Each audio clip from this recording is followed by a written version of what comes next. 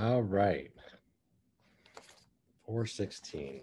Let's see how we're doing here. 71. Looks like most people are back. Excellent. So it's my absolute pleasure now to formally introduce Dr. Maria Woodward, who's an associate professor of ophthalmology and visual sciences, service chief and fellowship director of the Cornea External Disease and Refractive Surgery Service, as well as the strategic director at the Kellogg Eye Center for eHealth at the University of Michigan.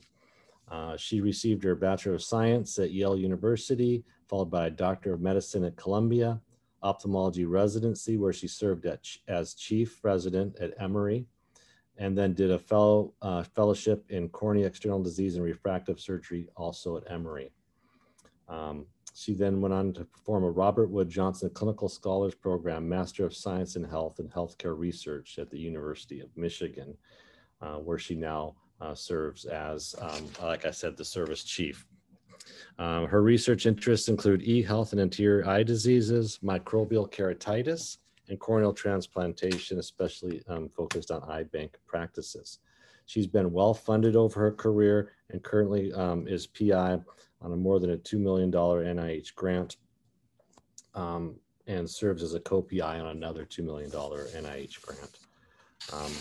She has many honors and awards of note. She's won teaching awards from the residents and medical students multiple times over several years.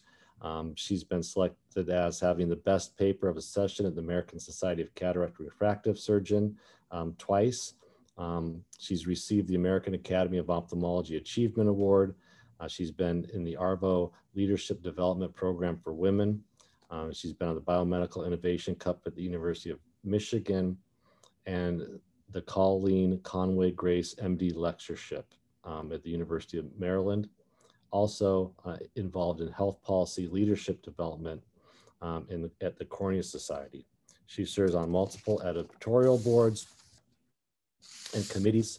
Of note, she's on the Faculty Career Advisory Committee at the University of Michigan, the Health Services Research Group in the Department of Ophthalmology, Kellogg Eye Center for eHealth. Like I said, she's the strategic director there and currently serves as the fellowship director of the Corneal External Disease Program.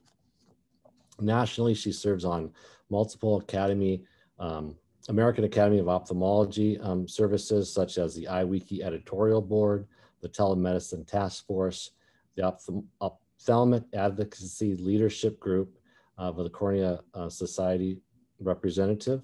She serves as a board member on the Cornea Society, the American Academy of Ophthalmology Council Leadership with subspecialty specialized section and the section nominating committee.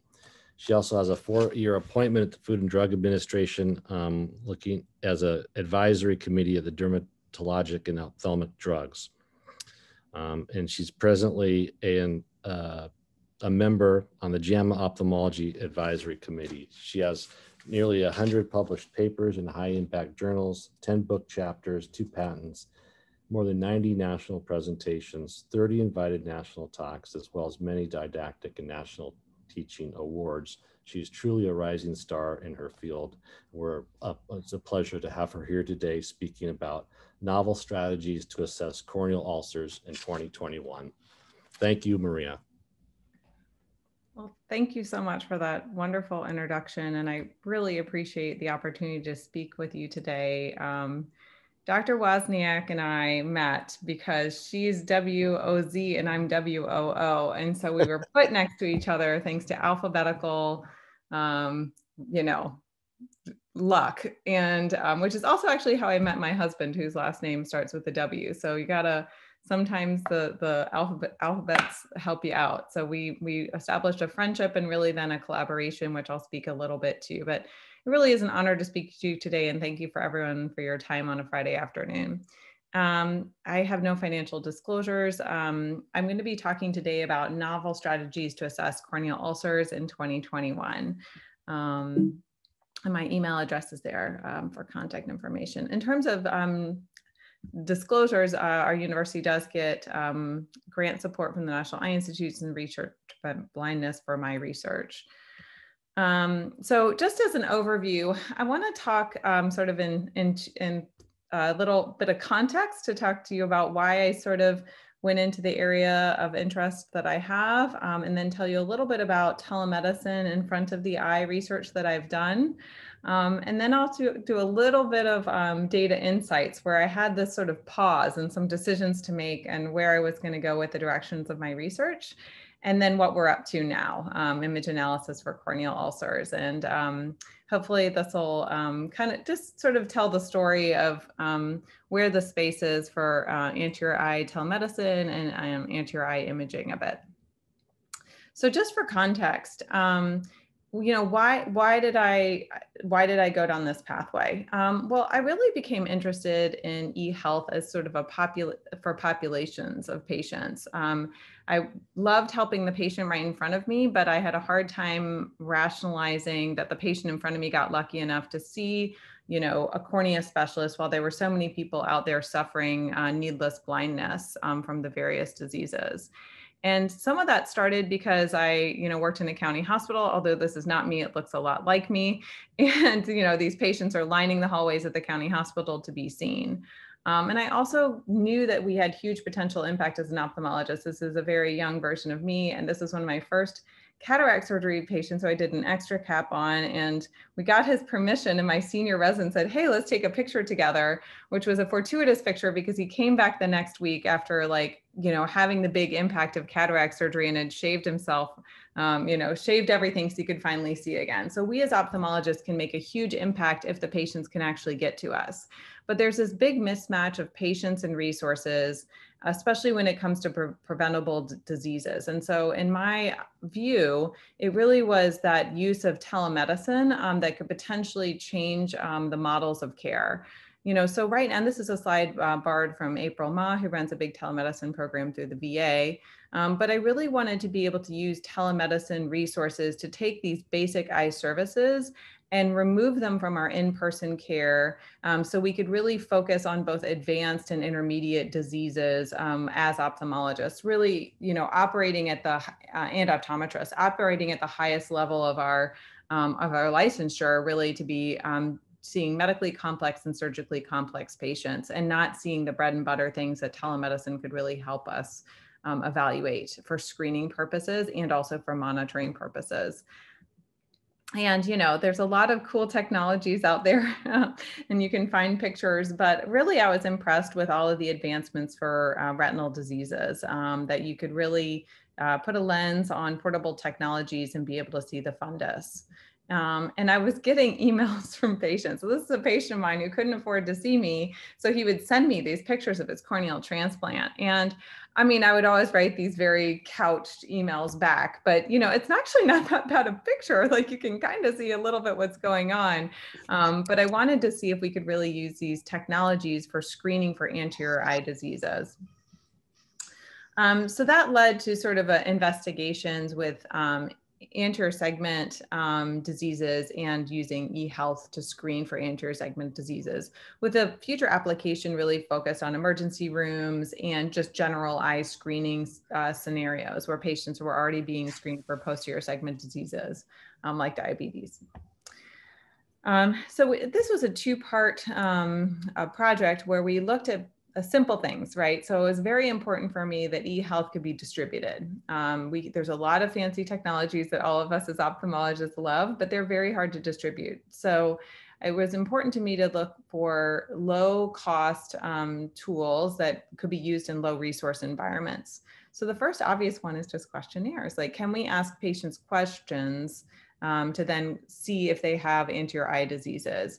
And that study really came to the conclusion that, yes, there were some key questions that we could focus on and provide our colleagues in primary care around pain, blurred vision, eye redness, and glare that really might indicate the presence of anterior segment disease, and focus that conversation with the patients to be able to triage people appropriately to eye providers.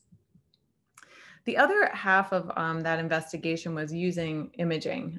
So could we use portable technologies to examine the front of the eye and detect anterior eye diseases? And so my colleagues in retina who ran diabetic retinopathy programs were very eager for this project, because they, you know, take a lot of front of the eye photos. And you can, just with a single external shot, pick up some diseases, but the question is how good a job were you doing? And was that a valid way to really screen for your inter-eye diseases? So we performed a study of close to 200 eyes from 110 patients in our cornea and comprehensive services. And these are patients with corneal diseases such as abrasions, ulcers, pterygia, scars, corneal scars, and normal eye controls. And we tested a bunch of cameras, and then ultimately evaluated 2 external portable cameras, the iTouch, which is a variant of the iPhone, and the Nidec VersaCam, which was a commercially available portable camera at the time. I had no financial interest. That also had an attachment for both the front of the eye and the back of the eye and the retina. And so we took images with diffuse white light and fluorescein cobalt blue light. We did not take slit photos. We then had this bank of photos, and we had 3 cornea specialists try to detect disease and see if they on the image could detect disease and what confidence level they had. And really, the long story short is that they really were not that great. At the end of the day, we really had a low sensitivity to detect diseases, which is really the point of a screening tool. And just as a point of reference, the National Health Services in the UK really sets the bar at 80% sensitivity and 80% specificity for being able to detect diseases. Now, all of this work was done kind of in the 2013, 14, 15. And so that's kind of the gold standard of sort of sensitivity and screening for diseases. And this is some examples of why. We had these photos. Sorry, just let me get my self view out of the way. We had photos of patients' eyes, and you could see that maybe in this picture, you could tell something's going on just because there's some conjunction, but you really can't appreciate the pathology. This eye does have an ulcer, but you really can't see it because of the, birefringence and the refraction, the optics of the cameras. Oh, okay. When we looked at subgroups, which were not powered for analysis, but when we just examined subgroups, it did seem that, pterygium were pretty easy to detect, but ulcers, by and large part, we could also detect with decent sensitivity and specificity. This is just a sensitivity analysis for the 3 graders. But things like corneal abrasions, you would think with the blue light, we'd be good to detect them, and we really couldn't effectively. And similarly, not too surprisingly, with corneal scars. So really our conclusions, which were very important, were that the smartphone pictures really couldn't be used for general screening of the cornea, and it just could not be validated to do that task. So what do you do when your p-value is above 0.5, essentially? Like, where do you go from here? 0.05, and you're above 0.05, and what do you do when you sort of get lemons at the end of a study? Well, the first thing you do is you have total patience, because there is nothing like a global pandemic to make your past research relevant. In March of 2020, I have never sent, we were all doing a lot of triage for a lot of decision making. I have never sent my papers around so far across the globe, because everyone's like, wait a second, I have to start doing telemedicine immediately. Like, can I do this? Let me read your papers on this. Like, what's possible? And the running joke, I'm not sure if you've all heard it, is that if you're lucky if 9 people read the paper that you wrote, like that's the best case scenario is 9 people read your papers. And so sometimes it's just a waiting game. If you have an idea and it's an idea that you really want to pursue, put it out in the literature, do good work around it, because someone might have that similar question and issue down the road. And so really it was based on this preliminary work that we were able to publish some smartphone tips for patients and providers about how to take the best possible photos of your eye. If you know that your patient's not coming in, we could give people our questionnaires and really help them in that way. But going back to like this, that's great for 5 years after that. But in 2015, I was like, well, what am I going to do with this information where when you do a big research project, you always think you know what the next project is after that. And it's really important to step back and just really look at your data, regardless of whether it's sort of the outcome you expected or not the outcome you expected. But if it's not the outcome you expected, then certainly you have to look at it a little harder. So what did I gain from this? Well, these are pictures, obviously, of the retina. And so what I really gained from this is that I was jealous. I was jealous of those posterior segment people who had population health screening and for their diseases had a system in place to detect things. And I was also getting jealous because now all of these cool things could be detected with the posterior segment photos. You know, now you can not only detect disease, but you can also detect how old the patient is, what the patient's biologic sex is, what their future stroke risk is, what their future risk of dementia is. Now, some of these things are more recent than 2015, but I knew that there was so much power that was coming through in these images, and not only just in the future, but also in the present, of to be able to remotely detect diseases to poor populations with relatively low cost technologies. And so I was like, okay, well, why didn't it work for me, right? And I think one of the things I really came to is, well, the anterior segment's in 3 dimensions, right? Yeah, so it was really hard to take accurate photos. And I mean, arguably the retina is too, but you know, they sort of let go of macular edema when doing population health screening with photos and had all these surrogates. And so imaging a 3-dimensional structure is very different with low cost technology. And so the technology I was using really wasn't designed to address questions too. You know, the beauty of diabetes and the beauty of ROP screening with photos is that you know the baby premature, or you know that the patient has diabetes. So you really are not trying to do this pan screen for multiple diseases. You're really a targeted, focused disease. And you know, the cameras that we were using were not designed for this technology. You know, these cameras are designed for selfies. So the most common question I got after this research is like, well, did you use this macro lens? And did you use this different lighting? Oh, and there's this thing and you can stick it on the, I think that's true. I mean, I do think there's optical ways to make smartphone cameras better, but ultimately, you know, the technology was not designed for this use, and so we're jerry-rigging it to make a better insights. So I was trying to solve too many things, and I was also using screening as sort of this hodgepodge of diagnosis and monitoring disease. And you know, one thing I realized with so many of these diseases is that monitoring is a much safer thing to do than diagnosing.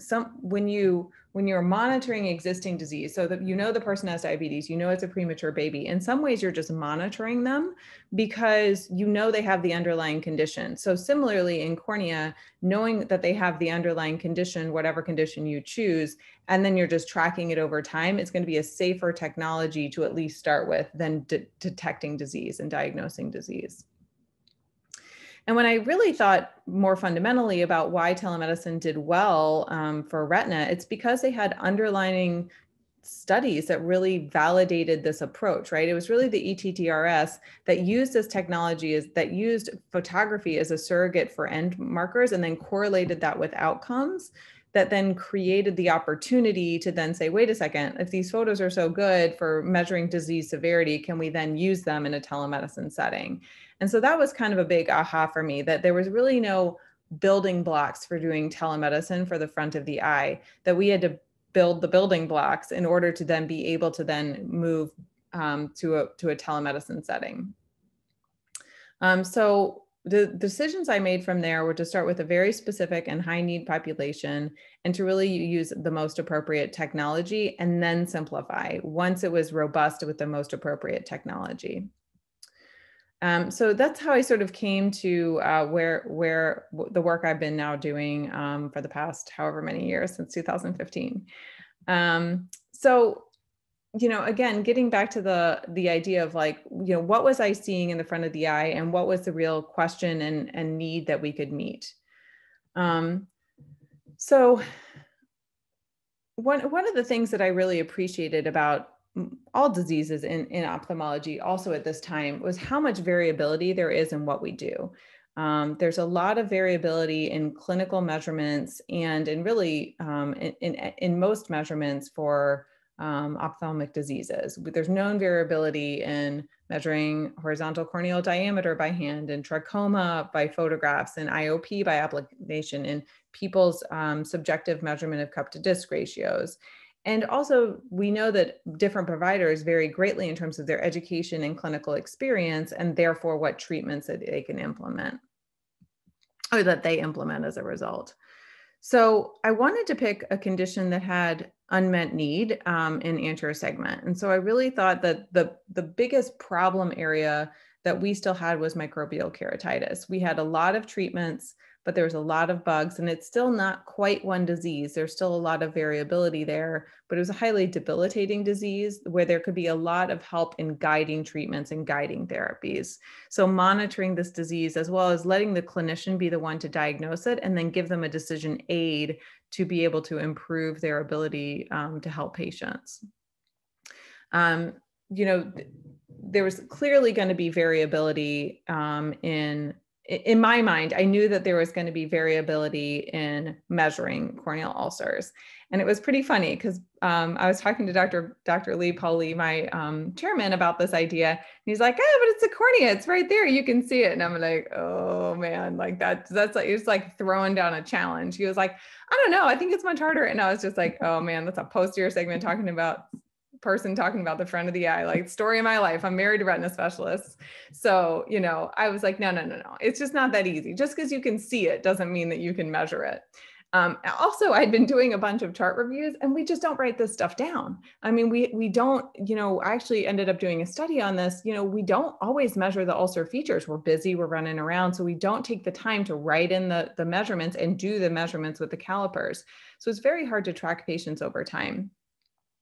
I also had a history of, in my fellowship, drawing was really important, which is a very much lost art. But these are all drawings that my faculty member made me do of corneas during my fellowship. So this is a big part of my fellowship, is because we didn't have slit lamp photography readily available. So they wanted very precise drawings and expected this from us. And so I drew a lot. I drew every, like, you know, front and cross section. So I had thought a lot about how we describe things, largely because, you know, it really got bled into me that this was a way to communicate in the chart.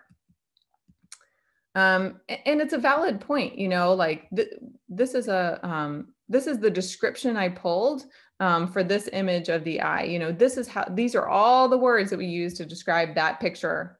Right. And then even with that picture, you know, how are we going to measure it? Do you measure it long axis, like vertically and horizontally? Like, even those words really don't represent the picture as well as the picture does. Right. So getting the picture really does highly augment our understanding of the disease. But even the picture doesn't have a measurement tool around it.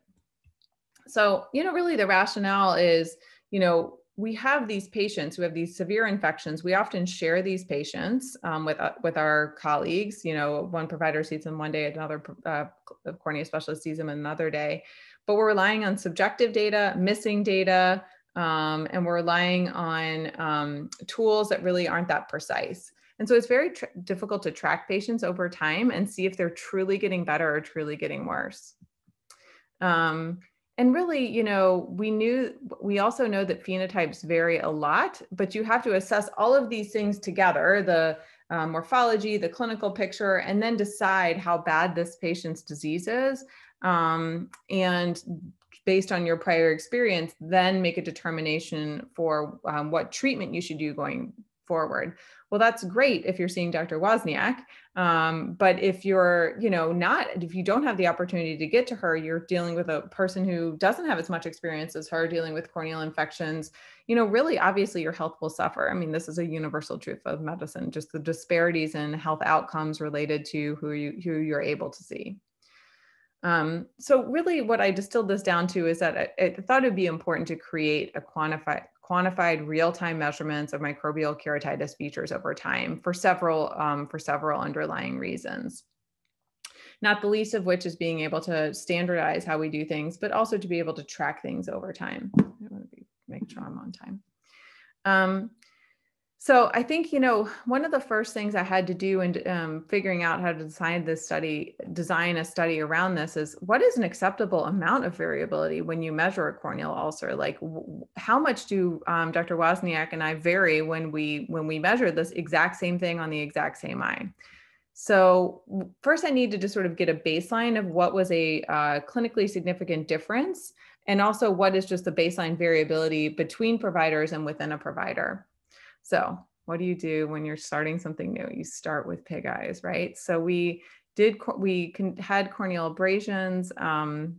We gave corneal abrasions to pig eyes, put fluorescein on the eye, and then immediately after fluorescein placement had 3 separate cornea specialists measure the horizontal and vertical diameter of that abrasion. And we did do straight horizontal and straight vertical because we knew there'd be even more variability if we did things at an off axis.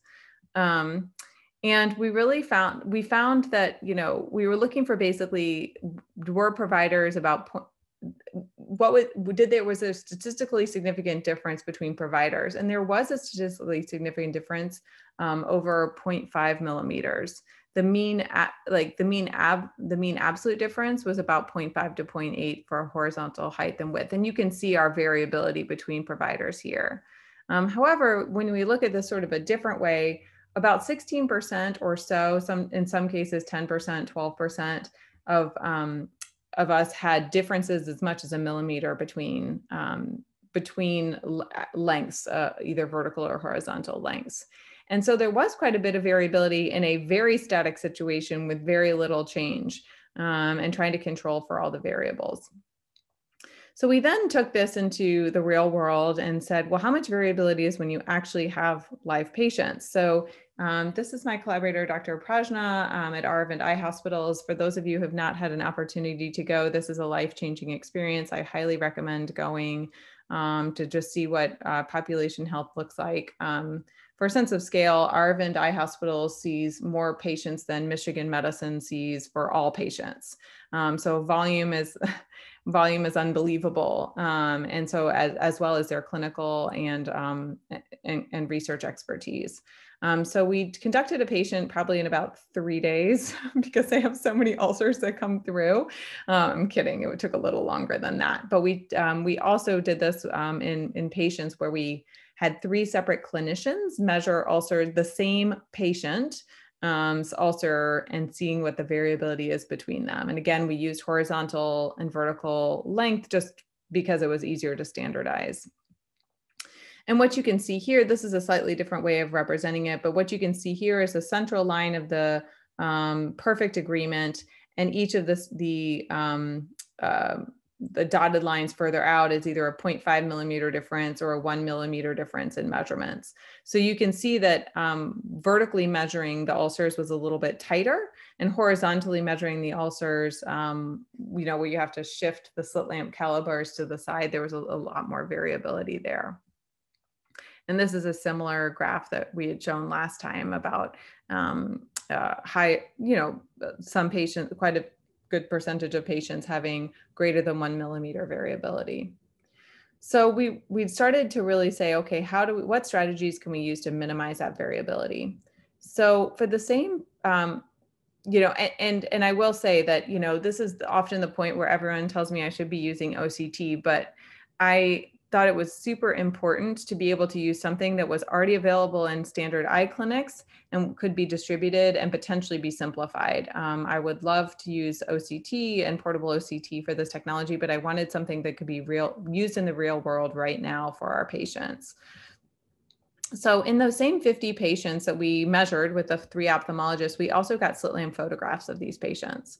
And a wonderful MD PhD resident at Michigan helped us to create a random forest machine learning algorithm to measure stromal infiltrate and epi defect size. And then we assess the variability. And the way that this software works is you draw a circle within the stromal infiltrate, and then you also draw a separate circle outside of the stromal infiltrate. So in this case down here, you can see the red circles are part of the ulcer, part of the eye that is not the stromal infiltrate, deliberately including the hypopyon. So the algorithm knows like that's not part of the stromal infiltrate. And then the algorithm builds out to the borders. So we had 3 separate ophthalmologists trace the stromal infiltrate and then trace outside the stromal infiltrate. So we had, you know, same ulcer patient, 3 people examining them in person, 3 people looking at the same photograph, but measuring it differently. We could have done 1,000 more different ways to look at variability, but these are the main 2 we looked at. And so what you can see here is this is what you've seen before about the variability between examiners. And as we look at either manually tracing these images compared to our semi-automatic method, so if we actually take the photos and hand trace the stromal infiltrate, there's more precision in that measurement. And then again, even more precision if you use if 3 separate people use a semi-automated algorithm. So really this gave us hope that obviously precision is really possible with newer techniques in image analysis, which is what led to our current research study, which is called the AQUA study, which stands for Automated Quantitative Ulcer Analysis Study. And just these are my collaborators in my team. I work with Sina Farsu, who's a deep learning image analysis expert at Duke, Dr. Prajna, who you've seen a picture with, Dr. Karandeep Singh, who's a bioinformatics specialist. My biostatistician, Leslie Nizzle, Mercy Pawar, and Miriam Khan as the main members of the team. And so, you know, really what is our goal here? For the purposes of this grant, I thought it would be the best way to start using this tool would be to say, okay, can we develop a tool that can standardize the way that we measure ulcers? So ultimately we can start to tailor treatments for the eye, and so we can track disease over time. You know, I think that sometimes we see a patient 2 days later and we can say, okay, yeah, they're getting better. You see a patient a week later or 2 weeks later or 3 weeks later, you've seen a lot of patients in between. And can we really communicate better within ourselves and to our and with colleagues as we share patient to really standardize the way that we measure ulcers, and then be able to use that information to improve technologies and treatments, and also be able to have a tool to use for comparative treatment trials. And so we are now recruiting for a prospective observational study that tracks patients and takes photos of them over 90 days. And we're collecting many features, not the least of which is slit lamp photographs, but also clinical information and clinical symptoms. I still think that it's very important to look at healing in terms of what the patients are saying to you. You know, patients will report improvement in pain, and these are very important factors that really do communicate health. And we should not ignore that and just go all image-based. There's a lot of learning from listening to the patient in front of you. And so we're recruiting patients with microbial keratitis that are not minuscule, that are 15 years and older. We take now 4 photographs of the eye.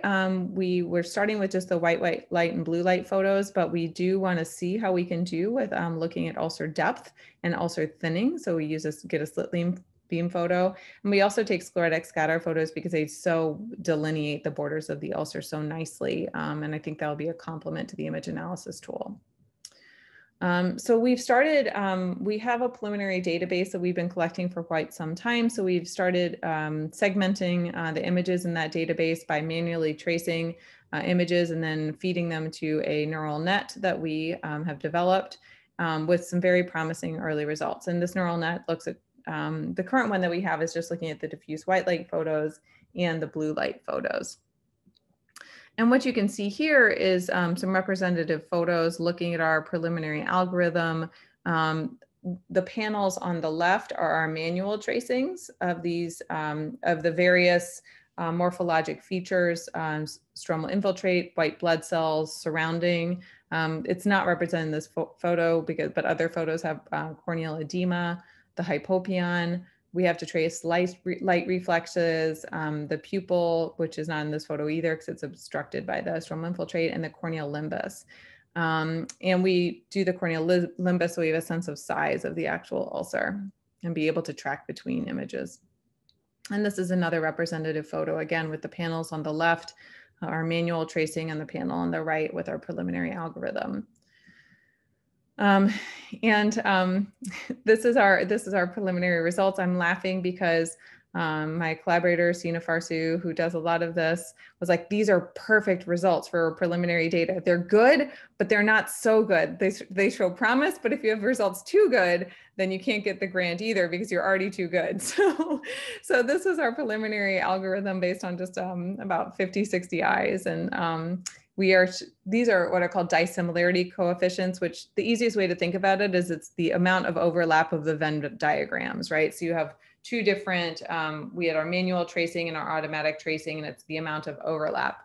Perfect overlap would have a dice coefficient of 1, and then 0 would be no overlap. So 0.7 and above is considered very good overlap. So for some things we're very good. The algorithm is performing very well compared to our manual tracing, and there's others that have room for improvement.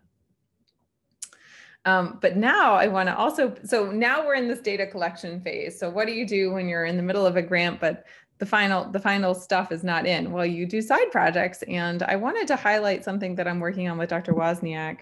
In the interest of time, I'll try to keep it pretty brief. But we were at this poster session and chatting away, arranged by alphabetical order. And there's not a ton of people in the microbial keratitis corneal space who do really applied science. And so we struck up a conversation about her research and my research, and we had this wonderful insight that so much of what we do, even in the basic science sphere, has some subjectivity to it. And is there a way to improve standards in that space as well?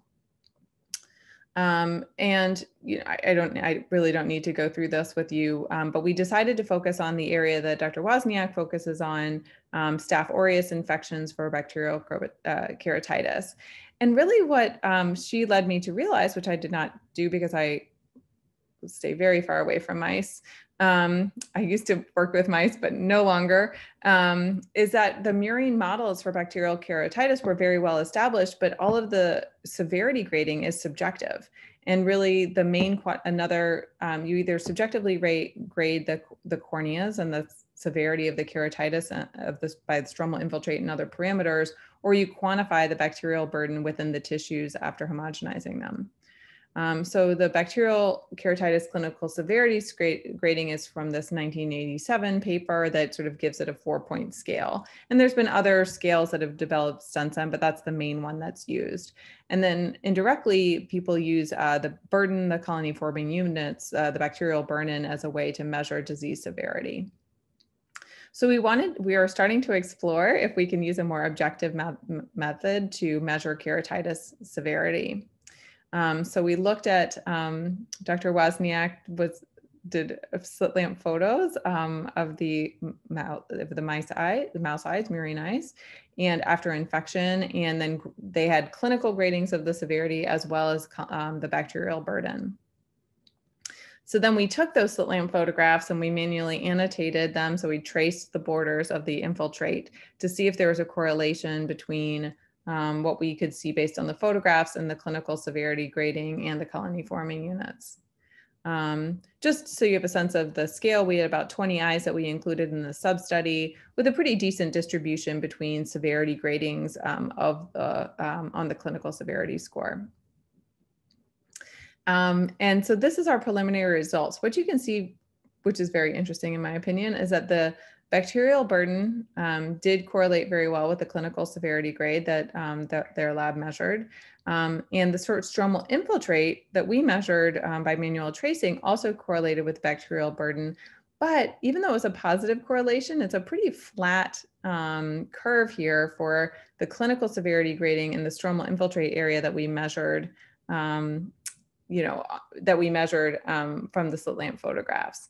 So, we showed strong correlations here, but really the severity grading and the measurements of the stromal infiltrate are there was not a significant p-value. So there's a weak positive correlation, which I think is my theme of my life, which is variability strikes again. And where is it coming from? This is where the money is. it's fun to get good p-values, but why you don't get good p-values when you expect to have good p-values is always where the science lies. Like, chase the bad p-value is, I think, the theme of my career, and figure out why that's going on. So this is the stage that we're at now. There's 1,000 different parameters that are difficult to control, from taking the photographs, from the way that we measure them, from holistically using a severity score that might vary by the person grading it. So Dr. Wozniak and I are learning this together, and it's an exciting area. Because really, ultimately, what we hope to do is be able to then use human to mouse translational work, right? So I'm collecting specimens of human eyes. I'm taking photos of human eyes. We are now sending those specimens to Dr. Wozniak, and now she has the ability to then use those exact same specimens in her models. And I think we'll learn a lot about this sort of you know, basic science to clinical science correlation, and also have this ability to measure things in a uniform way. The other area that we've been working on is what else can we do with this data? So I showed you this picture already. We have multiple pathologic features that we're measuring and non-pathologic features that we're measuring. And what we decided to do is, for each of these pathologic features, we decided to evaluate each of those features with a couple different approaches, whether the feature was present, the size of the feature in a couple different ways, 3 different ways, and how central that feature was. And so now we have each of these features of the cornea and different ways of evaluating those features of the cornea. And as a first pass with the data that we have, we thought to ourselves, well, how well does that correlate with the person's vision, their current vision, not their future vision, but their current vision? And it was really interesting. So not too surprisingly, the size, when you take all of those measurement parameters and you plug them into a machine learning model, the highest correlation with visual acuity is the stromal infiltrate. But if you combine these features, even including the sort of lower, less correlating features, the combined features have a stronger correlation with the patient's current visual acuity. And both if you base this on the manual tracings or the automatic, our algorithms tracings. And then, hold on, is that chat for me? Oh, I can answer that later. So, oh wait, now I got to hide the chat. All right, there we go. So then we looked at this a different way, and we plugged all the regions of interest with their measurements of interest into a support vector machine prediction algorithm, and we were able to predict the person's vision with very good correlation. So this is the x-axis is the person's true visual acuity and logMAR scale. And then our algorithms predicted visual acuity based on the measurements on the slit lamp photo that we generated with our automatic, or the manual, and then the automatic segmentation. And so you can see that we're pretty good at predicting someone's visual acuity. I mean, 0.8 correlation. We're pretty good at predicting their visual acuity based on our algorithm. And this is pretty exciting, you know, to be able to take a photo and tell you what that person's vision is with a pretty strong correlation, I think has a lot of potential impact. And we'll see where this takes us. But to be able to sort of see that sort of structure function correlation is exciting and the right direction for this work. So, you know, I think that the take home point is that we were able to create this algorithm based on slit lamp photographs, and then really to be able to determine what the person's current visual acuity is, which is exciting. So I want to stop there because I want to make sure we have time for questions, but I have so many people to thank. This is a team sport science. I really only like to work in teams. I'm sort of over the N of one. I can talk to myself all day. I have no interest in doing that. So the collaboration with Dr. Wozniak's been amazing. I've learned so much. My collaborators at Duke are amazing, at India are amazing, and really, of course, the home team of both the Kellogg family, of all of my colleagues in cornea, and my mentors and work colleagues, all the study coordinators, thousands of students, trainees who've helped so much, and then, of course, my home team. my two kids, Lewis and Craig, and my husband, Jeremy, retina specialist, who keeps me honest. So with that, I'm happy to answer any questions and, chat about this. Well, thank you so much, Maria. That was fabulous and really appropriate with what's going on in the world, trying to reach more populations. So I applaud that work. Let's open it up for discussion. Do you want to answer the chat question about the pupil dilation? Did that matter? Do you think that will improve the imaging if you have a better pupil dilation, or does that not matter? I don't think it matters because of the ulcer. I think because of the ulcer, it's all about the ulcer. It has been very, it's humbling actually to really see the difference in the photos from the US versus India, because the India photos, like these patients, I guess they're just used to a higher threshold of pain, but the eyes are very wide. We had a hard time. We had to do a lot of learning about how to take a good photo of someone who's in a lot of pain with ulcers and giving them topical numbing. But I don't think pupil has been a problem for us. One of the questions that sort of dovetails into what Dr. DePaulis was getting at is, can you talk a little bit about the methodology, the process of coming up with your I guess, standards for imaging? I do plastics, and so as a consequence, it's always fascinating to me how much the positioning can end up fundamentally impacting the observations that we make. Was it an iterative process? Did you, have you figured it out?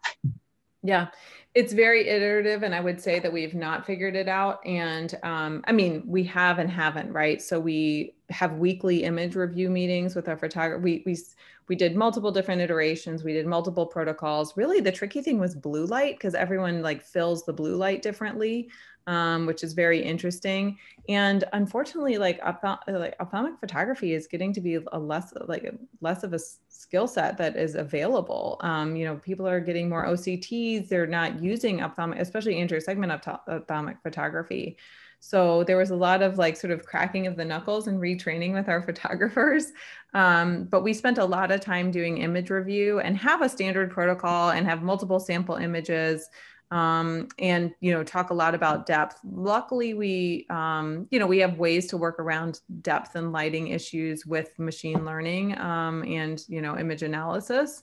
But I still think about that a lot, and this is why we literally review images weekly, because standardization is so hard in that space. The slit lamp helps us too, because obviously it fixates one person. The portable technology was crushing for keeping people still. But it's a huge issue, and I tried. My optimist in me says, well, if we can deal with the variability and still make something good, that actually is much more translatable to the real world. But of course, doing something well in as much controlled fashion is your way to then make it, then, like I said, go back to sort of more real world environments, or that efficacy versus effectiveness issue for all studies. Yeah, I have a question. Thank you so much, by the way, for being here. It's awesome to see you. It was a great talk. And yes, I agree. The world of kind of microbial keratitis and cornea is small. So hopefully we can recruit some of our residents or future residents into the field. One thing I had thought about kind of with what you're working on is, how do you envision sort of connecting the patient background? They're a diabetic, they're immunocompromised, even social circumstances. How does that kind of play into your framework and how you think about what you're doing? So we just hired a postdoc in our lab who's a health disparities researcher. Which is easier for me to get my head around than mice. So you can tell, I was emotionally traumatized by mice at some point in my life, but it is huge, right? All of my work around adherence and patient care, we do very thorough studies of patients, but you really can't get to social determinants of health, because so much of the pathology that we see, comparative treatment trials will really help us. But unless that patient takes the drug, or they show up in the first place and they don't wait 2 months and they say, oh, I can't afford to actually get this problem treated with, we're never actually going to help the patients who are in these situations in the first place. It's been fascinating to look at the population of people who get advanced glaucoma, who get severe ulcers, who get severe diabetic retinopathy, probably the biggest impact that we can make in their disease trajectory is to look at the social determinants of health, right? So to look at their communities, look at their other burdens. And so we are going to start studying that more in a more targeted way, because the impact is probably there in terms of potential policy changes and potential for helping them get in the door in the first place. So I think it's huge, and I think it's unexplored. There's a lot more research in other non-ophthalmology. So there's a lot that we can leverage from other disciplines to learn about behavior change, but also, like, you know, practically understanding where patients are coming from. There's a question in the chat box from Ron Platnick. Are there plans to correlate ulcer morphology with treatment response to specific interventions? Absolutely. I mean, I think that this tool in and of itself, you know, I think it could help measure disease severity, but, you know, so can the clinician, right? So I think the real use of this technology will be comparative treatment trials. Ultimately, looking at disease trajectories for different bugs and looking at different disease trajectories for different treatments, right? And so I think that will be the potential application. We're also going to sort of look at it upstream of, once we have this suite of photographs, we'll be able to look at towards, and that's what our RPB grant is on, is sort of diagnosing what type the bug is, you know, first big picture, bacterial, fungal, polymicrobial, and then sort of drilling down on what the specific bug is, because we really are shooting from the hip. I mean, I don't know, Dr. Wozniak, if you can comment, but our culture return rate is low. And so we're really treating empirically most of the time. So we're looking both upstream at how we can diagnose things using image analysis and clinical information, and then downstream comparative treatment trials.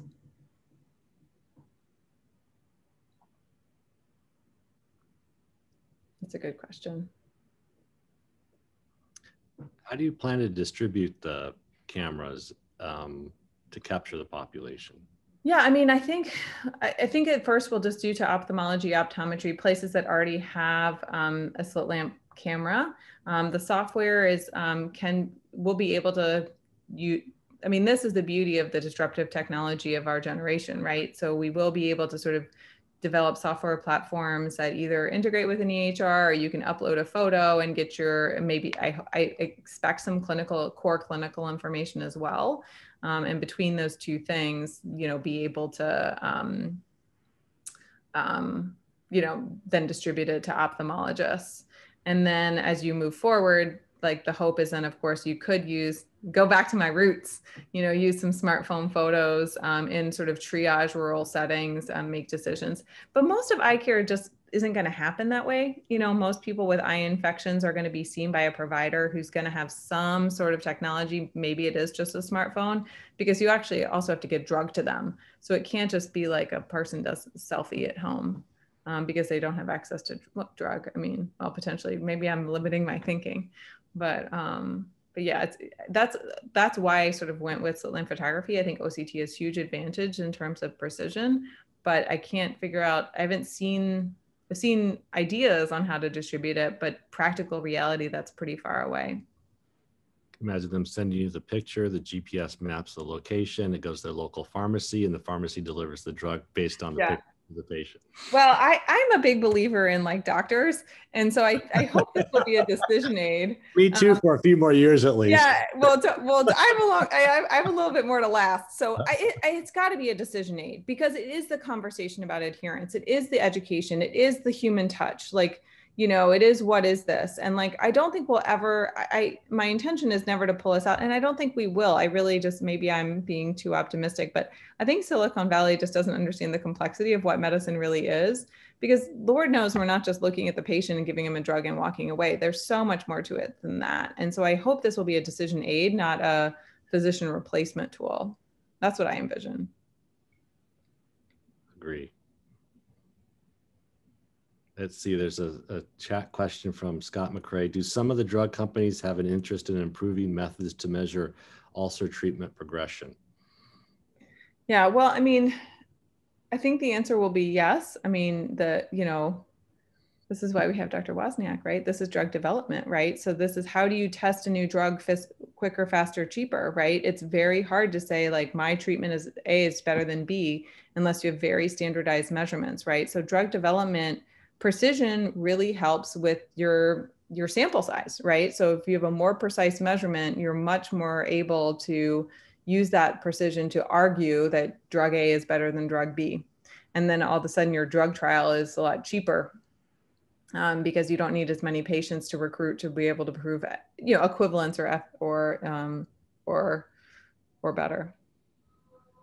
Yeah, and I think also the power of that is, what we're doing with the mice in correlation. If we can show that they're similar, that our outcomes are similar both in human and the mice, now all of a sudden we can get much more, kind of oomph behind our results from our animal studies as well, because it's been validated and correlated with humans as well. So I think there's some real value there. And yeah, it's hard, a keratitis drug trial, as I'm learning all about. You're kind of beholden to the subjective opinion of the observer, right, of the doctor. And often, as you've shown, they tend to roughly correlate, to disease progression and severity. But having something that's validated and, sort of proven, I think would be just of tremendous value. It'd be awesome. Less error around the mean. That's what it's all about, right? Yeah, we, just as a comment, we, with the dysphotopsias and the post-IOL issue that I was talking about before, the FDA came to us because they wanted a validated questionnaire, because all the companies had different they had different questionnaires. So they wanted a one single validated questionnaire. And meanwhile, the companies were eager to do that because they also were having all this, variability or ambiguity in terms of when they would present to FDA, how valid would they consider their subjective responses. So having those photographs of having a picture of Halo, right, driving in Meliora Hall or around Meliora Hall, that gives that, if that's validated and it's standardized, then everybody wins. right. So the drug companies may be, FDA, the drug people at FDA may be interested in asking the companies to all chip in. That's essentially what happened with this study. And they get a validated system that everybody agrees on, basically. So, well, I'm always happy to take more money, so I'll talk to Wiley Chambers and tell him to vote for Mia. It's like vote for no, but I not to joke around. I totally agree with you, because ultimately we want the money to be going to the drug discovery and the research behind the true science, but it's super important to make it clear and accurate and really prove that it's valid. So creating standardized tools really are the building blocks for that great science, right? So you can compare apples to apples. Right.